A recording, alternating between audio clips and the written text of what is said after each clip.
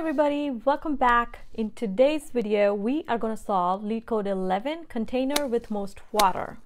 This question has also been asked in previous Google, Facebook, Amazon, and Apple interviews. If you would like to practice more questions, here are some more videos you should watch. So you are given an integer of array, and each number represents the height here on the chart. And you have to find the two lines that can hold the maximum amount of water. And you have to return the maximum amount of water that can be stored. Now, these type of questions may seem really difficult in the beginning, but once you know how to approach that, it's really easy. Okay, now let's look at this diagram that I have modified. This is the exact same diagram from the question. I've just highlighted a portion in yellow. Now, if you look at that highlighted yellow portion, it's basically an area of a rectangle. Okay, if you look at this bar, it has value 8, and if you look at this bar, it has value 7. So the smaller value is going to be our width, and then the distance between the two bars is going to be our length. So the area of the rectangle can be calculated by multiplying the length by width. So the easiest thing to do is to take two for loops and calculate the area between all of these bars and find out what's the maximum area and return that. But that's not very efficient. So here's what we're going to do. So we are going to start by calculating the area between the begin and end, this portion. Basically, this area represents the amount of water that it can hold. So we're going to create a variable int max water, and we're going to set it to 0. And of course, we need the begin and end variables. Int begin equal to 0, and then int end equal to height dot length minus 1. Okay, so to calculate the area, we first need to know whether the value of this bar is lower or this one is lower. Whichever is the lower, that's what we're going to use as a width of the rectangle.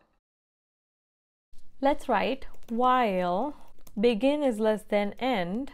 In that case, we're going to do math dot min height of begin or height of end. Whichever is the smaller value, we want that.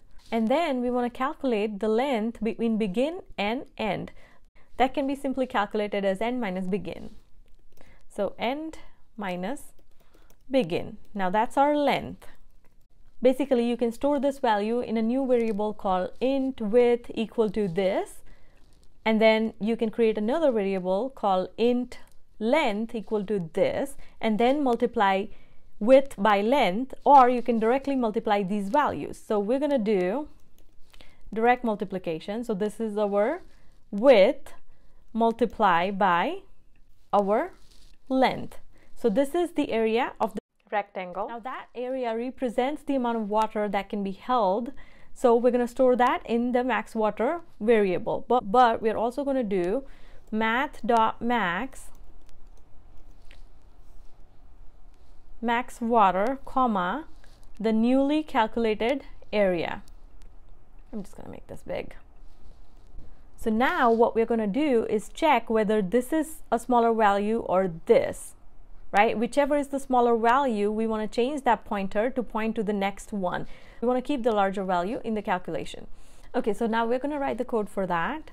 If height of begin is less than height of end, in that case, we're going to do begin plus plus. But if the end was smaller, in that case, we would have moved the end pointer to the next one.